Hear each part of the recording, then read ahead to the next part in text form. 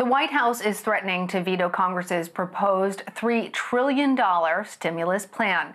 The HEROES Act was crafted by House Democrats, and it provides nearly $1 trillion to state and local governments. It also calls for another round of individual direct payments. House Republicans oppose the measure, citing concerns with its size, and it is not expected to pass the Senate. Meanwhile, on Friday, President Trump named a former pharmaceutical executive and a four-star general to lead Operation Warp Speed. They will now oversee the White House initiative to speed up the development of a coronavirus vaccine. The president said that there will be hundreds of millions of coronavirus vaccine doses available by the end of 2020. It's called Operation Warp Speed. That means big and it means fast. A massive scientific, industrial, and logistical endeavor unlike anything our country has seen since the Manhattan Project. Its objective is to finish developing and then to manufacture and distribute a proven coronavirus vaccine as fast as possible. Again, we'd love to see if we could do it prior to the end of the year. We think we're going to have some very good results coming out very quickly. I have very recently seen early data from a clinical trial with a coronavirus vaccine.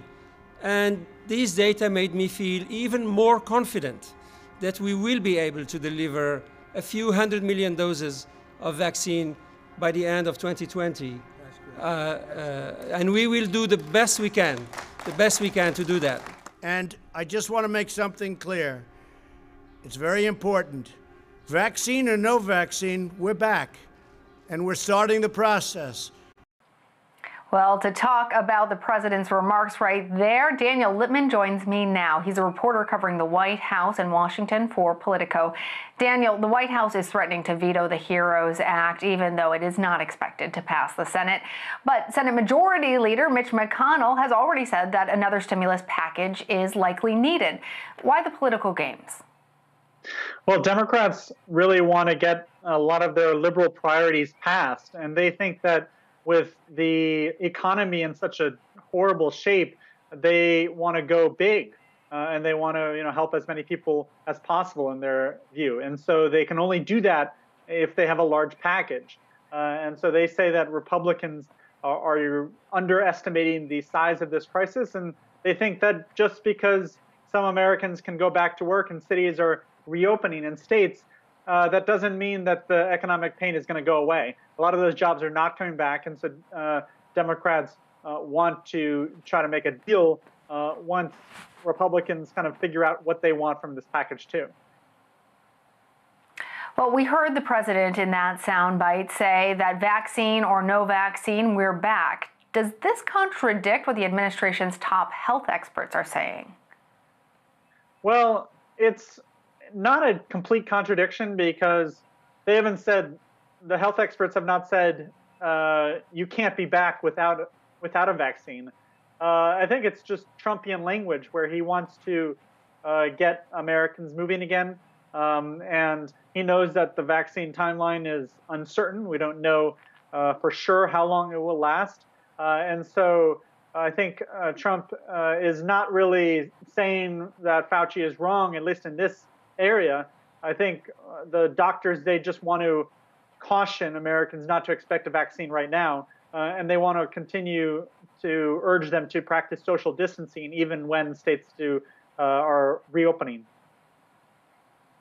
But wasn't the president saying that he was absolutely certain that there would be hundreds of millions of doses of the vaccine ready by the end of 2020?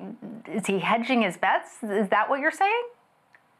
Yeah, I think on that specific point, the doctors don't agree with him. They think that's pretty unlikely. We might get some amount of vaccines especially for essential workers, but it is a very long process to get a vaccine approved and for all the manufacturing to take place. And so this is not something that you can turn a switch and all Americans can get such vaccines. And so it's going to take a while, probably into next year. All right, Daniel. The FDA is also warning of a possible accuracy concern with a rapid test from Abbott Labs. A study by NYU found that it could miss up to 48% of infections. That's the same test, though, Daniel, that the White House uses for the president and those in close proximity to him, right? How concerned is the White House about potential accuracy issues? Yeah, I think it is definitely a concern, but they also know that there are people coming to the White House every day and that they don't want to, you can't test someone the day before and maybe they get exposed overnight. And so it's the best thing they have right now. But I would imagine, and I think it's been reported that the White House is also using other tests to keep the president healthy and to keep him safe. But there is really no silver bullet even to protect the White House. Well, the CDC recently released reopening guidelines for schools, restaurants, and mass transit. What more do we know about these guidelines and the timing of their release? So this had been delayed for a couple weeks as the White House wanted to trim back some of the guidelines. They thought it was too severe, too restrictive, and wouldn't let businesses get back to normal. And they also didn't want to prescribe faith institutions about how they could operate. And so there's actually no talk of, worship institutions or, just churches or synagogues, mosques in that new CDC guidelines. And they are much less specific than earlier drafts. And so we could see more CDC guidelines come out. But a lot of businesses, they needed those CDC guidelines to be published in the first place, or else they couldn't safely reopen, especially with liability concerns, that being a huge in the forefront of many businesses' minds. The White House press secretary today criticized a pandemic response plan prepared by the Obama administration regarding PPE and the national stockpile. She said, quote, "The cupboards were bare." How accurate is this? And is the Obama administration at fault for not having things better prepared for this pandemic? I think both sides are partly right here. The cupboards weren't bare because there were millions of masks and there were thousands of ventilators. Some of them weren't properly maintained, and so the Obama administration didn't make this a huge priority in the last few years. And a lot of the stockpile was used in the Ebola response, and so they could have done a better job on that. But President Trump has been president for over 3 years, and so if he has not been paying attention, or if his administration has not added to those stockpiles, that's on him. And so I think that's a point that has to be made, that it's not like he came into office a month or two ago where you can say it was the Obama administration's fault.